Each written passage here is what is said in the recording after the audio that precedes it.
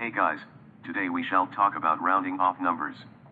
In rounding off numbers it is essential to familiarize ourselves with the following rules. Rule number 1, when the digits to be eliminated or replaced by 0 are less than 5, 50, 500, and so forth, do not change the value of the last digit to be retained. Rule number 2, when the digits to be eliminated or replaced by 0 are greater than 5, 50, 500, and so forth, add 1 to the last digit to be retained.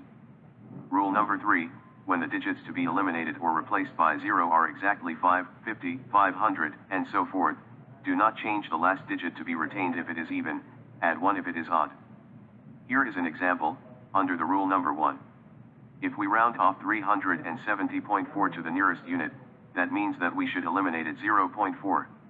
Inasmuch as 0.4 is lesser than 0.5, we shall not change the digit to be retained. Hence our answer is 370. Here is an example related to rule number 2.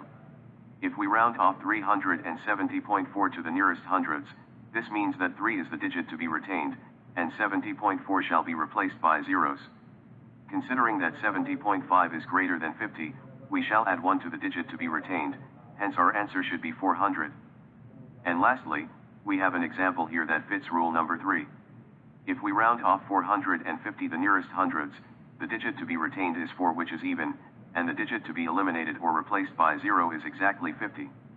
In this case we shall not change the digit to be retained, hence our answer is 400. On the other hand, if we round off 375 to the nearest tens, 7 is an odd number and the digit to be eliminated is exactly 5, hence 1 is added to 7, therefore our answer should be 380. That's all for now, see you soon.